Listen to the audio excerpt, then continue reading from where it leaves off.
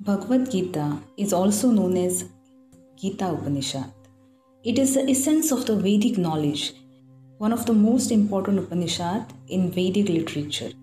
The spirit of Bhagavad Gita is mentioned in Bhagavad Gita itself. It is just like this.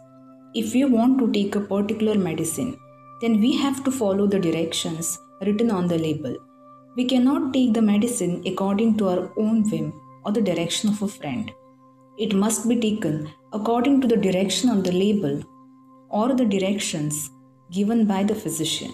Similarly, Bhagavad Gita should be taken or accepted as it is directed by the speaker himself. The speaker of Bhagavad Gita is Lord Sri Krishna. The Bhagavad Gita was first spoken to the sun god, and the sun god explained it to Manu, and Manu explained it to Ishkvaku.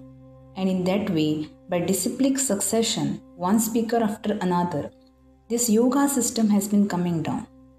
But in the course of time, it has become lost. Consequently, the Lord has to speak it again, and this time to Arjuna on the battlefield of Kurukshetra.